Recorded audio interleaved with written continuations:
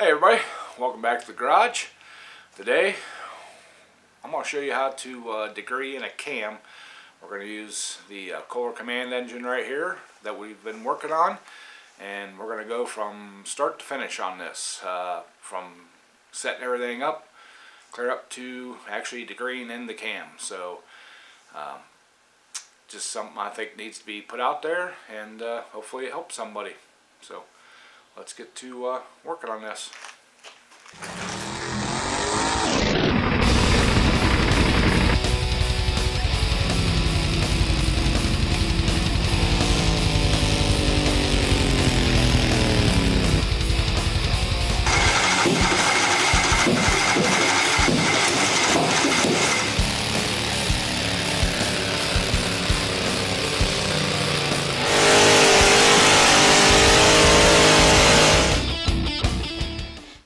Alright y'all, start everything out.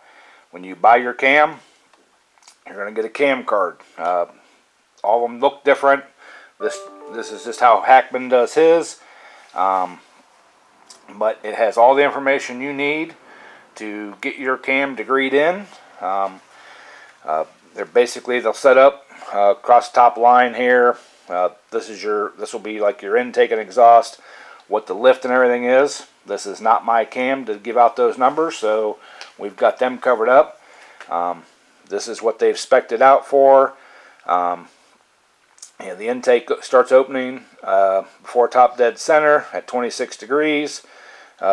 Same thing with the exhaust, and it closes, tells you where it closes. Their degree of separation on the cam. This is then the next line here. This is what we're worried about here with the red. Your tappet setting, your lifter setting. You want your intake to be at 10 thousandths. Before total degree, before top is at dinner, at zero, at zero lift. So 10 thousandths there, and then when we actually degree the cam in, these are the important numbers. And when you want the intake to start opening at 22 degrees before top dead center, and I'll show you how to get that. And then the closing, we're not worried about that. We're just worried about where it starts opening at. And then it also and it tells you what your valve spring required.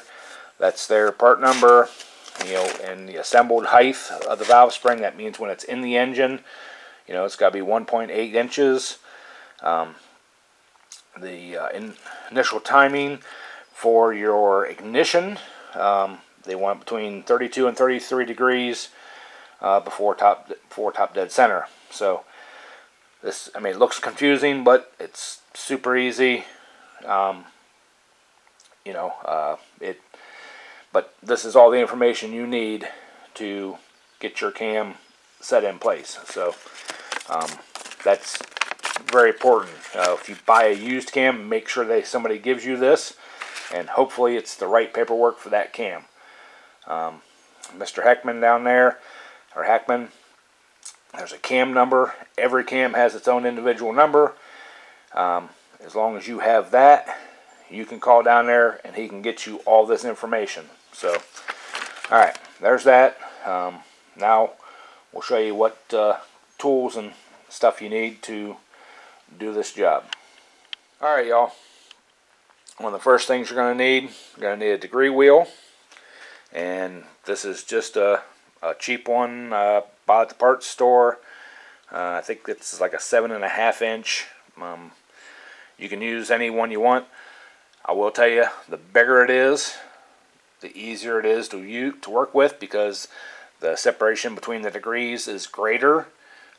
So it's a lot easier to use. But I've used this one for years, don't have any problems with it.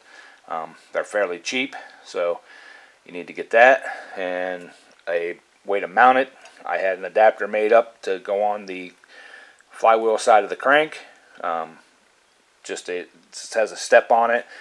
It has like a rubber washer, a regular washer, and the crank bolt, the flywheel bolt, goes on. And locks this thing in place. You do not want it to be able to turn on the crank. So, and then you'll need some kind of a pointer. This is just a wire that you can mount it anywhere. You can come off the coils. I've come off the coil before and come over and down. Just something that's static, won't move, and to get your degree in right. And it don't matter where zero doesn't have to be pointing right at the cylinder. It can be pointing anywhere. It can be pointing down here at the bottom. That does not matter right now. Okay. The other thing you're going to need, some sort of a dial indicator. Mine is lighting's bad on this side of the engine, but mine's a digital Harbor Freight. I've used it for years. It's good and accurate. You're going to need that because what we're going to do is, well, we'll get into that later. When you're doing these Kohler Command engines, let me get a light set up on this side so you guys can see a little better. Alright, y'all. You can see a little better now.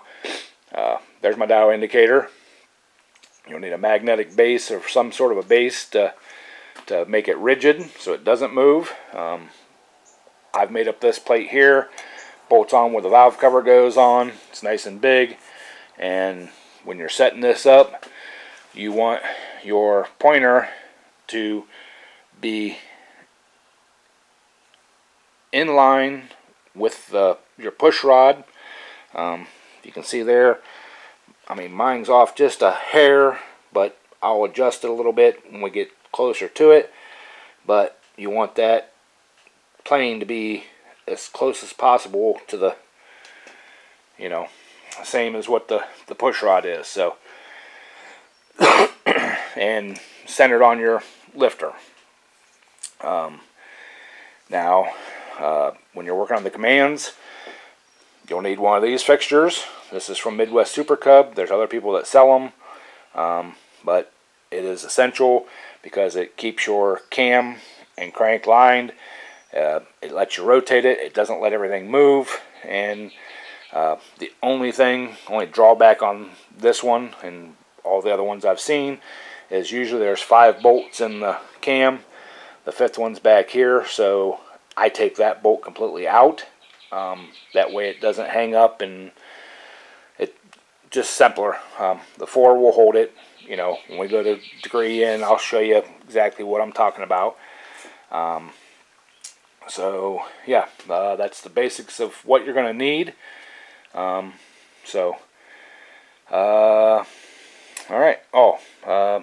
Make life easier too, you need some lightweight valve springs, or lightweight springs.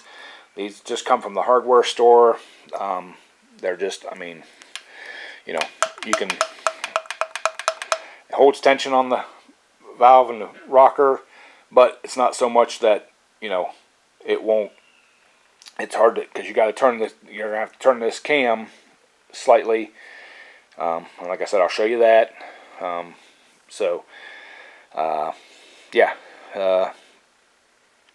Okay.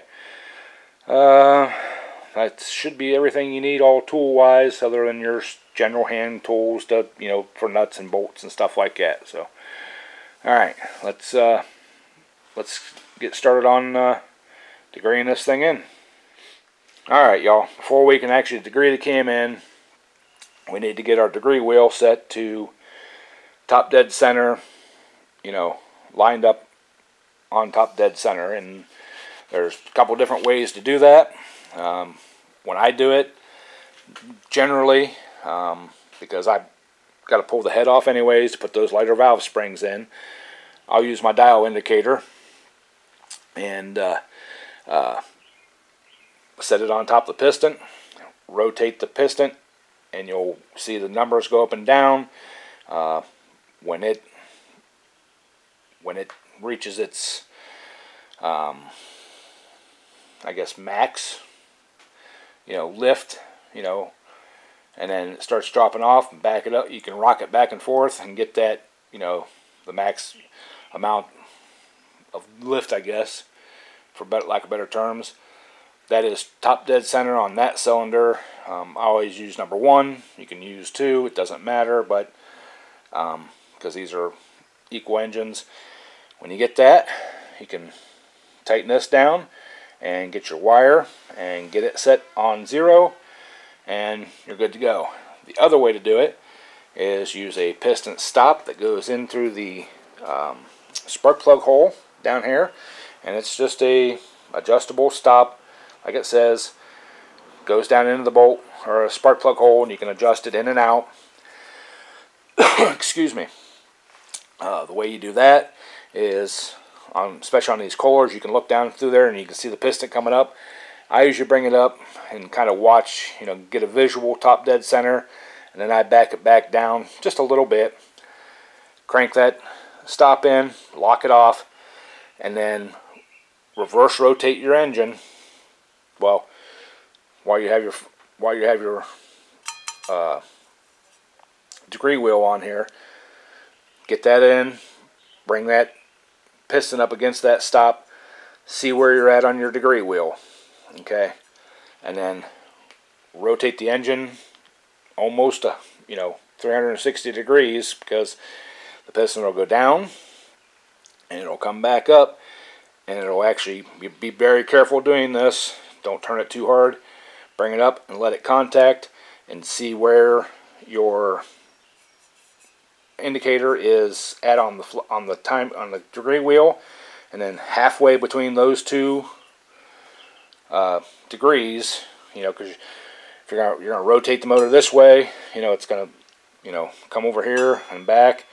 Halfway between those two marks will be top dead center. So like I said, two ways to do it. Easy. Sounds complicated, but it's not. Just when you're using the piston stop, like I said, be very careful. Don't force the engine, and don't spin it over too hard. I have seen or heard of people damaging their pistons by doing that. But I have means to do both methods. But like I said, being as I have the head off anyways to put these valve springs in, I just do with the degree wheel, and you can use a piston stop on the same way. It just goes across between a couple the head bolt holes with a center pin. Multiple ways of doing it, but that's just the 2 ways that I do it. So, all right, I've already got this one already set up, ready to go. So the next thing we need to do is to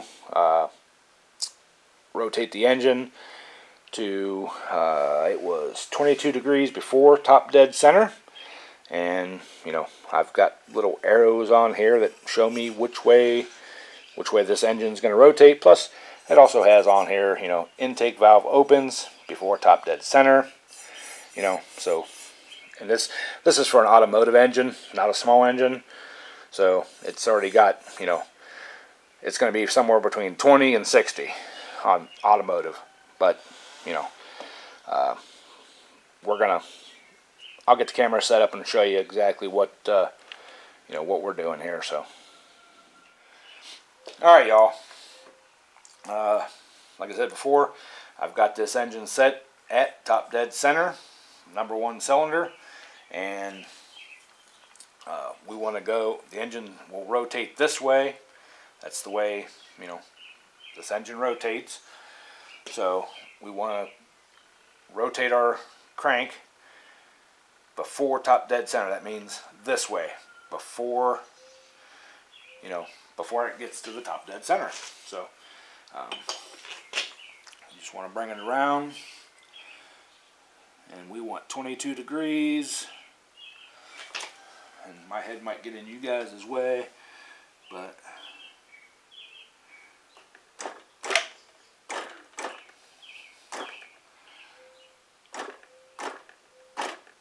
alright, right there is 22 degrees before top dead center. I bumped my dial indicator here. Okay, we're at 22 degrees before top dead center because the engine's going to come this way. So it's going to spark, or I'm sorry, the valve's going to start opening here and continue opening in this direction. So there we go. Like I said, the engine does rotate this way. Got it set at 22 degrees. So, alright, now we need to adjust the cam. So, we'll get over here and I'll get you on the other side and get the light set up, and we'll show you what we need to do on that. Alright, y'all. Sorry the lighting's not going to be the greatest, but my light died, so we're trying to use some natural lighting. But anyways, when you first put your cam in, you want to make sure when you put it in, you rotate it till, you know, it's just touching the, you know, just pushing up on the rocker, you know, because you've already set the lash at 10 thousandths. Well, make sure it goes up and touches when you're at 23 degrees. So the way I do it is I take all these bolts out and rotate the cam by hand with the gears set, you know, in place in the crank until it comes up and just touches the lifter, and make sure my holes, you know, are lined up. And we need the slot, you know, to be able to, you know, rotate the cam this way. So you want your bolt hole to be at this end of the slot. So I've got this all set in place, ready to go. Got these just loose, these 4 bolts just loose.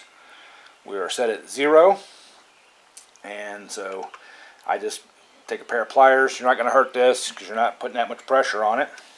Oh, let me get my ratchet down here first. Okay, get my ratchet handy, and then rotate the cam, you know, looking at it clockwise, because that's the way it rotates when the motor runs.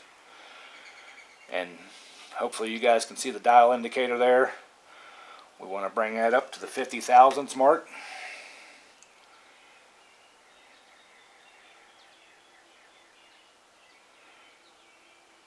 Right there's 50 thousandths. We're going to rotate that. Rotate that. This last one locked in. Okay, so now I need my crank turning tool, which I had laying there. It is. My crank turning tool is just an old connecting rod with a washer that sticks out in it. It hooks in the keyway, so works really well. So, all right, we're going to rotate the motor over. I'm gonna make 1 full revolution. Just went through the intake, and we're going to come back.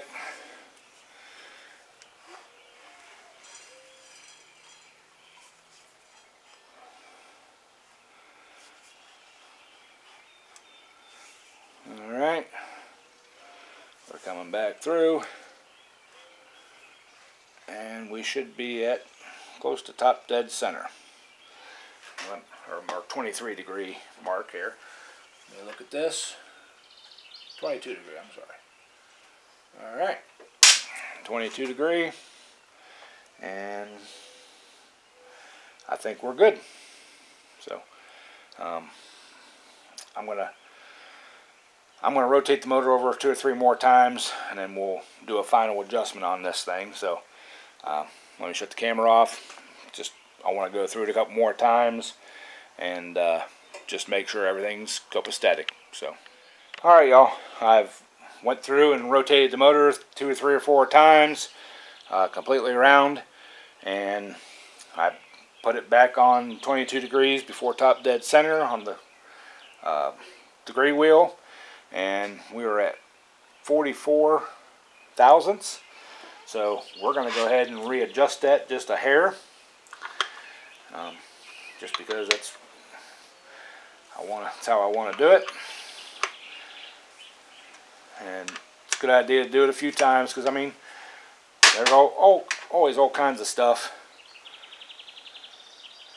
I'm going to re-zero my... Okay.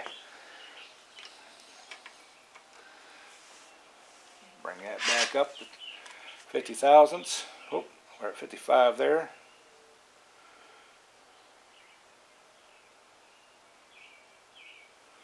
Okay. Oh, 51, 48. Takes a lot of patience to get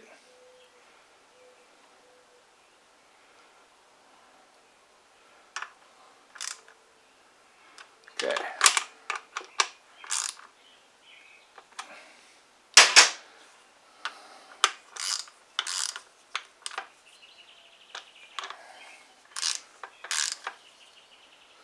Alright. Still at 50. Let's rotate this thing over. Alright. Let's go around. There goes our exhaust stroke. And we should be coming right back up to the intake.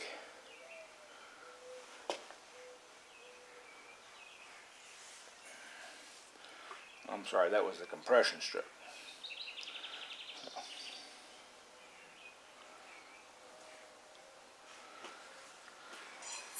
Yep, go around again here.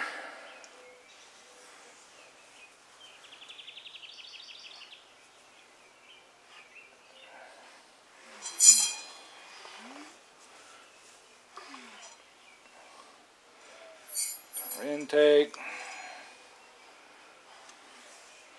Here comes our compression. Kaboom! Exhaust stroke.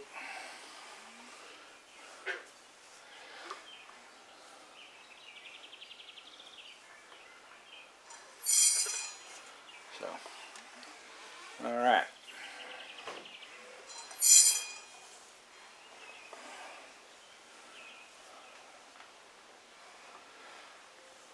Now we're coming back up on our intake.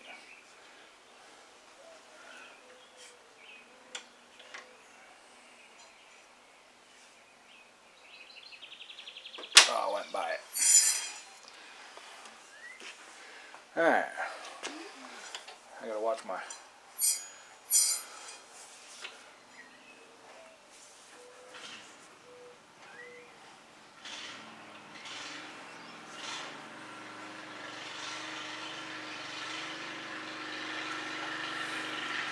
Yep. There we go, so y'all. So, there it is. So, awesome. That's how you degree-in a cam. Alright, y'all. There you have it. Pretty simple, straightforward kind of explanation on degree-in a, aftermarket adjustable cam. It's not really that hard once you kind of think about it and do it. Some of the tools, I mean, they're not real expensive tools, probably under $100 for all the, the dial indicator and the magnetic base and the degree wheel, but it's tools that you have to do the job right. And the fixture here too. I don't know how much they're charging for that anymore, but you can't do the job without that one. So it is what it is. Check around. Maybe one of your buddies or somebody local to you has one that you can borrow. They're pretty common nowadays. So, like I said, it's something you have to do these engines. You can't. There's no other way to do it. I have seen guys take old closure plates and cut them out and make their own. That's awesome. You can basically cut it right above the crank and loop up around the cam and then just cut the case off, from basically here up, and that would work great too. I just bought that one because I didn't have an extra closure plate at the time. Down the road I may make one, see if it works, see how it works. The only drawback about it is you can't get to the end of this cam to be able to rotate it. I don't know how you would do it without that. I guess one thing you could do is put a longer bolt in one of these holes, use these 3, and just use that to, you know, rotate your cam around. I'm sure that would work too. Huh? Maybe that's something we'll have to try. If that's something you want to see me try, leave me a message down there in the bottom. You know, we'll try to do it. So I'm sure I can come up with a closure plate somewhere. So anyways, I'm rambling on. Hope you guys learned something, and that's all I got for you. If you liked the video, please hit the thumbs up. If you're new to the channel, hit that subscribe button and ring the bell, get all the notifications, you know, all the stuff. Does help the channel out, and like I said, leave me a comment down below.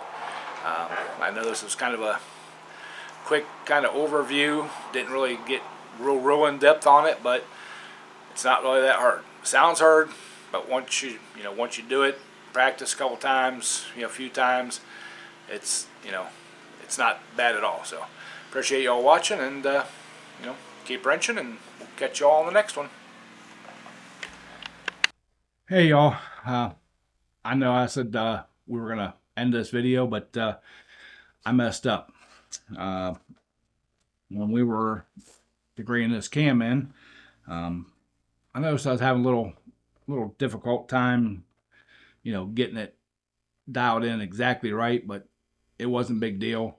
I showed what I needed to show about how to do it and everything, but yeah, the cam card, I read the cam card again. If you guys can see down here, right down here where it says lifter face diameter, roller. Yeah, this motor didn't have roller lifters in it. It had flat tappets. That's why I was having a hard time. They weren't, you know, sitting on the cam right. So I am going to redo the timing on it again, because I pulled the cam back out and got roller lifters for it, and it's gonna be fixed the right way. I'm really glad that we did not start this motor. I'm glad I caught it.